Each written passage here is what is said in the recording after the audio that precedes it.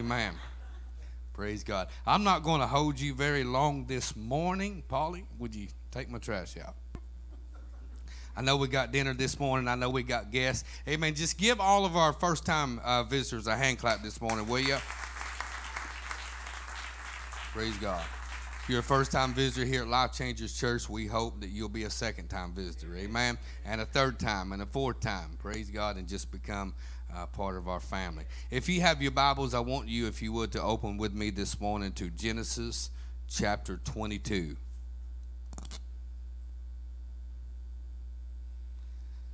Genesis chapter 22.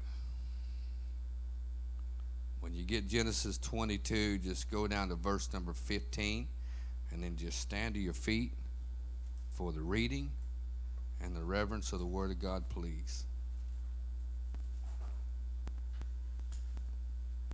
Hallelujah.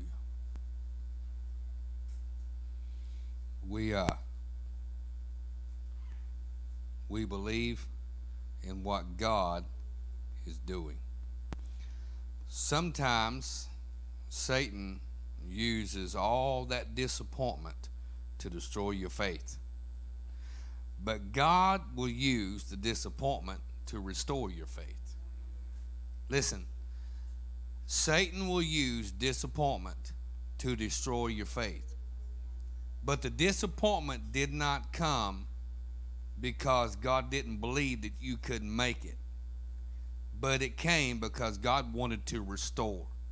See, in every one of us, you have to understand this, in every one of our lives, there are things that has to be restored. Some of you haven't lived long enough to understand that, and some of you have some stuff that you know that only God can restore.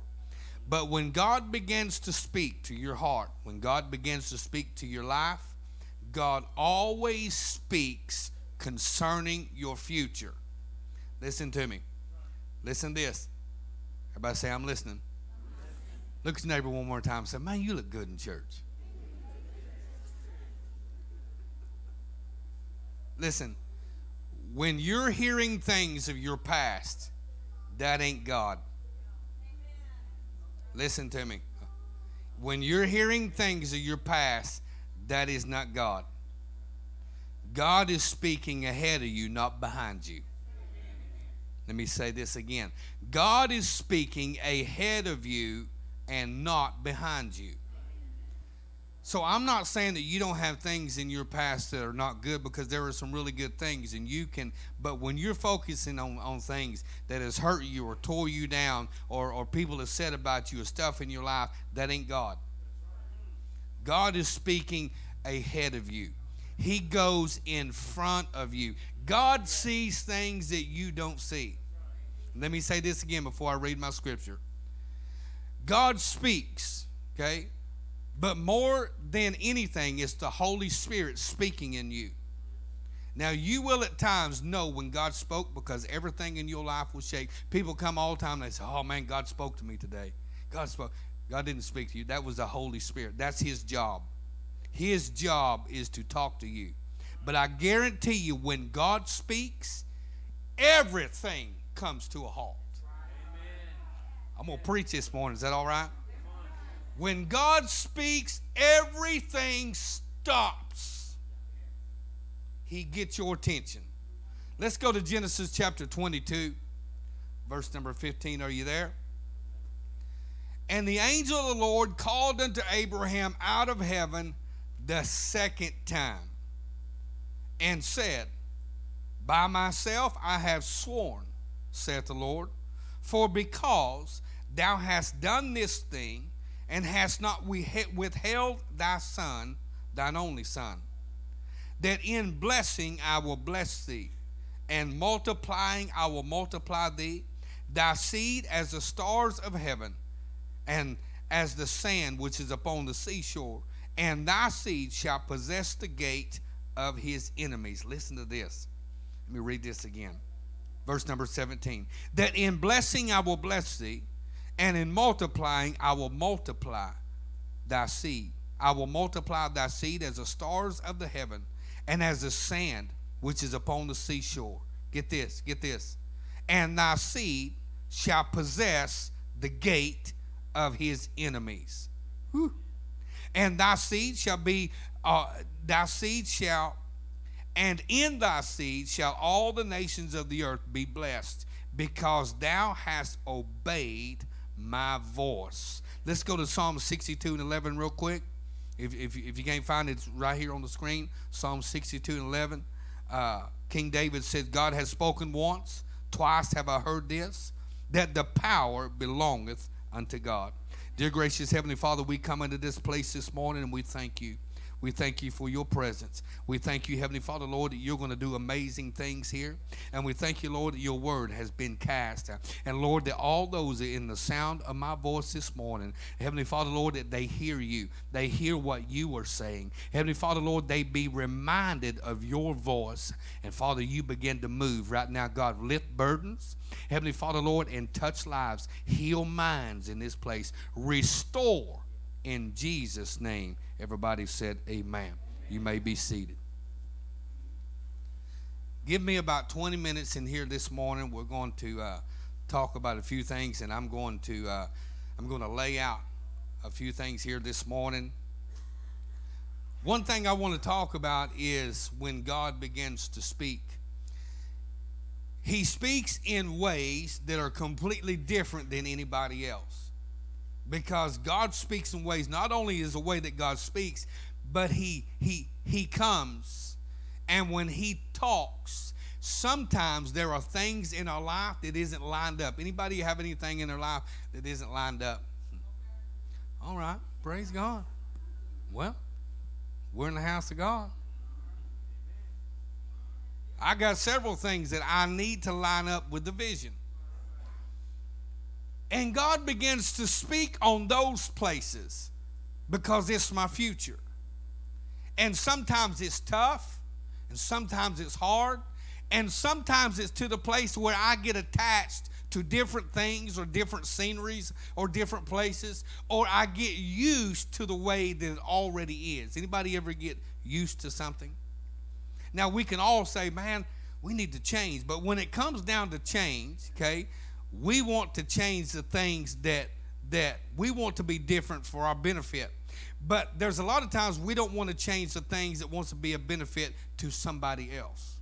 See, if we are the epistle, okay, if we are the epistles of God, and that word epistles means letters. If we become the letters of God, there are things in our life that we will have to change for the benefit of somebody else. And those are the rough areas, because we can't see them. So God begins to speak. So God tells Abraham, this is a story real short. God tells Abraham, he says, Abraham, he said, I want you to get out of your town. I want you to get away from your mama and your daddy. And I want you to get away from everybody in there, because I am going to do something to you that's going to be a benefit to everybody else. I want you to walk in something and become something that's going to be a benefit. And so Abraham said, okay. And so he got up. But Abraham made several mistakes. He took his father with him. He took Lot with him. God didn't tell him to do that. God said, I want you to separate you and your wife, because I'm going to do something inside of you. But in spite of him still not obeying God, God still worked with Abraham. Ain't you so glad that God still works with you? There are things that God told me to do, and I didn't do them things. And, you know, God didn't just come up and just kick me out or nothing like that. But there was a place in my life and a void that I knew that I needed to. Lord, what's wrong? I don't understand. I'm praying, and I don't have my prayers answered. I'm seeking you, but I don't feel this joy like I used to. Lord, what is going on? And it comes back, and God begins to speak and said, this is where you got out of alignment. See, there's a lot of things that I stayed in line with, but there's a lot of things that I got out of alignment with. And so now Abraham is up to the point now that he's got his promised child, which is Isaac. And so God says, now I want you to take that thing that I've given you, and I want you to give it back to me. This is where Abraham is really good, because he obeyed God. Listen, God speaks, and then God speaks, and then God speaks. But somebody has said, the Jewish customs like this, said that when God speaks twice, it's a sign of covenant. And so the Bible says here in this passage of Scripture that Abraham obeyed God. When God spoke, Abraham obeyed. I need to tell somebody this morning. In those times that God has spoken to you, and when he's spoken to you and you have heard it and you obeyed it, but then it seems like that all hell is broke loose. Has anybody ever been there? Well, Lord, I don't know why I would do this. If you would tell me to do this and I would do this, it seems like the devils have come out everywhere. Here's the thing is you haven't stayed long enough to listen to God speak the second time. I'm so thankful that the Bible said Jesus was the second Adam. Whew, ain't you so glad that the second Adam showed up? And so here's this point that God speaks and he begins to tell us, and we begin to do it out of obedience. And all of a sudden the enemy comes and he shows up because he knows what God is about to do, but we don't know what God's going to do. And so now all of the disappointment comes and all of the things begin to come in our life. And what we do is we see all the disappointment. And the only thing that the enemy reminds us of is that, well, God told you to do this, but if God is really in it, then why isn't it smooth? Let me tell somebody right now, when you're serving God, there's going to be a lot of areas in your life that is not smooth. There's going to be a lot of places in your life that you're going to have the position or the place to second guess. And second guessing sometimes is not where it's at. Okay, everybody say I love the preacher. When I go shopping with my wife, and she comes up and she puts on a pair of shoes and she says, "Do you like these?" And I say, "Yeah, I do." I don't know. So she takes the shoes off. 35 minutes later and 25 shoes later, sometimes she goes back to the first one that she picked. And that's the time sometimes that we have to understand, sometimes we're very good about seeing who we are the first time, but we like to second guess. And sometimes God speaks in our life in those places, and we are too busy second guessing because we didn't think that it felt right, or it didn't look right, or it didn't seem right, or nobody else got involved and liked it too. See, we are very people who are in the social media world. If we post something on Facebook and we only got 3 likes this week, and last week we got 33 likes, then everybody must be mad at us. And it's all about who likes what we do. This is a world that has been made up around us. And so now we get too comfortable in what everybody else thinks. But God's not thinking like everybody else.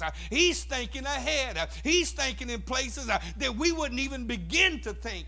But God knows the future. When you were born, everything about you was wrapped up in you. God started you and finished you at the same time. And now he's commissioned an angel to come down beside you and walk along with you and to guide you and to lead you because he knows your expected end and he knows what is about to happen. Can I preach in here this morning? He knows what's about to happen in your life. And here's what we do is we get confused with the disappointment. Abraham is really good about obeying.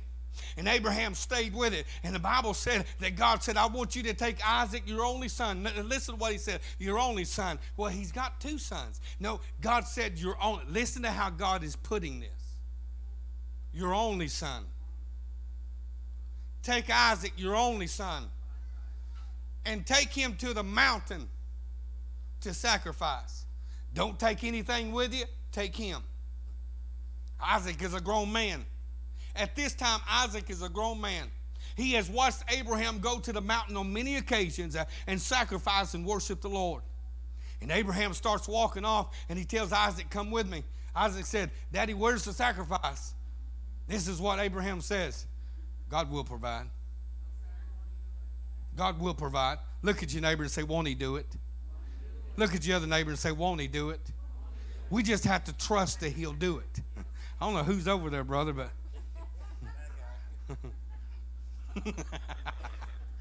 Won't he?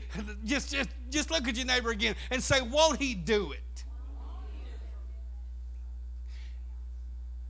God spoke the first time and Abraham obeyed.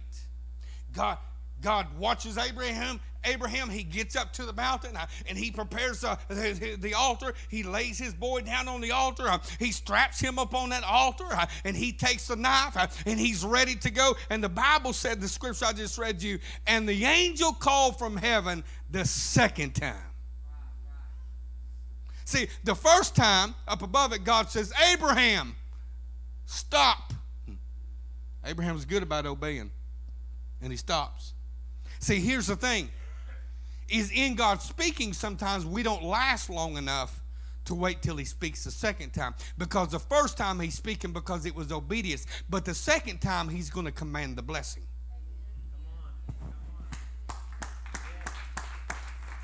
I know y'all's thinking about the turkey, but y'all hang on with me. Listen. The first time when he's talking, it's about the obedience. But if you hang in there long enough, he'll speak again. And when he speaks again, he's going to tell you who you are. He's going to tell you that he's going to multiply you. He's going to tell you that he's going to bless you. He's going to tell you that everything in you was designed to this point. People get saved, they come in church, and they backslide because God spoke the first time. He said, come on, and they came. But when trouble came, they got disappointed, and they left. They didn't hang around long enough to hear God speak the blessing. I'm about to blow up. I need to tell somebody, hang on, God's about to speak blessing. God's about to speak blessing. See, the Bible said, and the angel came and called out from heaven the second time. And that's when he commanded the blessing, was the second time. Whew. I am so glad that when God begins to speak, he shakes everything. Now, there's times when I get up and I hear the Holy Spirit talk to me, and he guides me, and he tells me, and he pushes me in different places. But I want you to know right now, there are times when God speaks, and when he speaks, it shakes everything. I remember in 1999, this was about October of 1999 in Atoka, Oklahoma, working. I was the associate manager for Walmart, and there in Atoka, Oklahoma, I was on the receiving team, and so we would take all the trucks, and it was Christmas time, and they was bringing the trucks, and they was loading them up, and we was in the back of this truck, and God spoke to me, and this is what he said. He said, I want you to quit your job. And I just kept walking. I said, get thee behind me, Satan.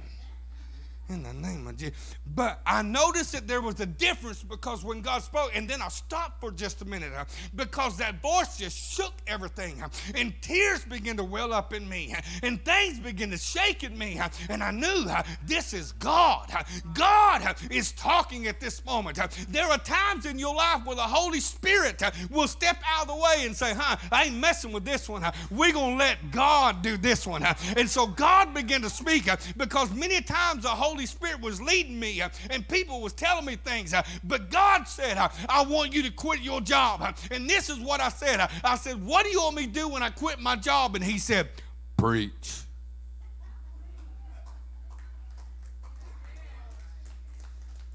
He didn't show me my future. He didn't show me that one day I'd be in Pittsburg, Kansas with the best church in the world. He just said, preach. Almost 25 years ago, I'm hearing God, and it shook me to my core. I got back over there, and I remember it was the Sam's Cold. That's when they had all the Sam's Cold, and they had the big pallets. And I got back over there, and I scooted that pallet away from that truck, and it was lunchtime, and I told everybody, go on to lunch. I squeezed in between that pallet and the back of that truck, and I sat down, and I said, God, if you're telling me to do this, I am going to obey you. I'm going to do exactly what you told me to do. And I said, I will do it. I give it all over to God. I knew he wanted me to do it. The power of the Holy Ghost felt in the back of that truck. The Holy Ghost came, and I started speaking in tongues, and I got carried away. In a 15-minute break went to 25 minutes, and I'm having church in the back of that Walmart truck. And so finally when I come to, I looked up, and every one of my workers was standing in that truck. Some of them was hiding, and they And some of them said, I didn't know you was French. Praise God. I said, I didn't either. Glory to God. But the Holy Ghost began to move, and it shook some things up. And from that moment, I stepped out in obedience. And I want you to know that I've had to fight devils that I didn't know I'd have to fight. I had to fight generational devils. I had to fight devils that my daddy couldn't defeat. I had to fight devils that my grandpa couldn't defeat. Come on, somebody. God didn't tell me the disappointment. He said, obey. My God, he said, obey. But when you begin to obey, God pours out blessings upon your life. As in 1999, the second time God spoke to me, listen to me, this is a very true statement. It was in 2007 in my front room in Sulphur, Oklahoma. God spoke to me and he said, I want you to go to Pittsburg, Kansas. 2007. I didn't make it here in 2013. But 2007, I want you to go to Pittsburg, Kansas. Listen. When God spoke the second time, I knew that God was rearranging and putting some things. I'm trying to tell every one of you here this morning. I'm trying to tell you, hang on to what God is speaking. Now, there's been very few times that I knew that God spoke. All the rest of the times I've been led by the Holy Spirit. Every one of you have been led by the Holy Spirit. But I guarantee you, I'm waking some of you up right now this morning. You're thinking about it. You're thinking, okay, God, that's why you said that. That's why things begin to change. When that was spoken into my life, that's why things begin to change. I need to tell somebody, whatever God's telling you to, my God, somebody hear me. Whatever God's telling you to do at this moment, I need you to obey and get ready. For the second time, it's a blessing. God's pouring out blessing upon your life. And some of you's already heard God. He's going to speak for the second time and multiply. He's going to multiply you and bless you and move you. Look at your neighbor and say, God's going to move me. Look at your other neighbor and say, God's going to move me. God's getting ready. God's getting ready. Somebody says, well, I thought God was already ready. No, he's getting ready. Listen, he's ready in his time, but he's getting ready on our time. See, his time is called eternity. See, he's going to speak to us in Kainos time. Okay, because we are now. Kainos is from the word chronometer, and chronometer means to measure time. So he's going to speak to us in a Kainos time, which is us to measure time. But God is in Kairos time, not chaos, but Kairos, which is called eternity. And so he's where, glory to God, he's where everything else needs to be. But God speaks to us to get us to his level. And sometimes it takes a little longer for others than it does for others. And sometimes we move a little faster. And sometimes we move a little slower. But God still has got his time for us. And I want you to know right now that the Bible says that all things work together for the good. So every place in your life that seems choppy and crazy and messed up, God's working for the good. Some says, well, I don't know why this didn't happen 15 years ago. And God says, because you wasn't ready 15 years ago. Well, I could have missed all of this trouble 15 years ago. And God said, but look at all the other people who would have missed out seeing you make it.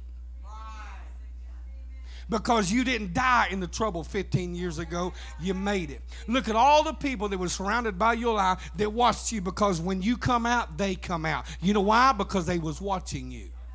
Ain't you so glad that those people that are connected to your destiny, that are watching you, those people in your life that are moved upon your life? And I want you to know right now, Abraham, when you come off of this mountain, it's going to be different than any other mountain that you come off of, because this one's going to change everything.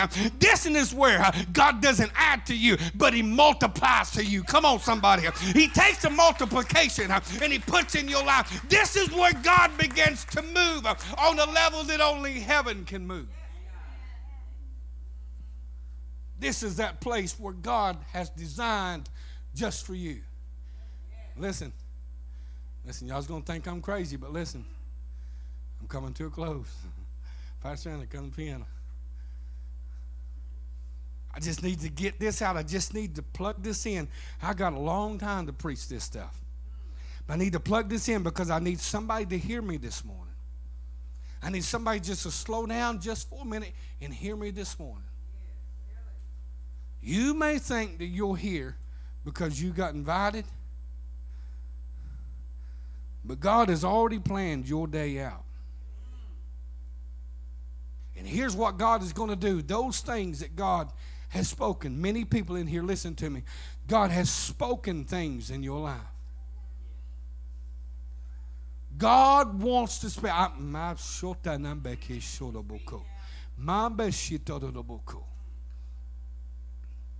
God wants to speak to some people in here for the second time. Just bow your heads just for a minute. Nobody looking around. Bow your heads, close your eyes.